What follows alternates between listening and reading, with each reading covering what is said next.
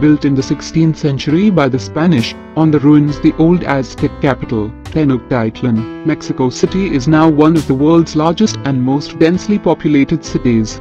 It has 5 Aztec temples, the ruins of which have been identified, a cathedral which is the largest on the continent, and some fine 19th and 20th century public buildings. The lacustrine landscape of Xochimilco constitutes the only reminder of traditional pre-Hispanic land use in the lagoons of the Mexico City basin. In the midst of a network of small canals, on the edge of the residual lake of Xochimilco, some quote-unquote floating gardens can still be found. Parts of this half-natural, half-artificial landscape are now an ecological reserve.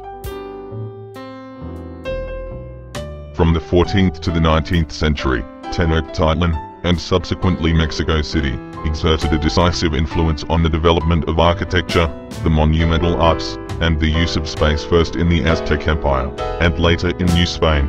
As the capital of New Spain, Mexico City, characterized by its checkerboard layout, the regular spacing of its plazas and streets, and the splendor of its religious architecture, is a prime example of Spanish settlements in the New World.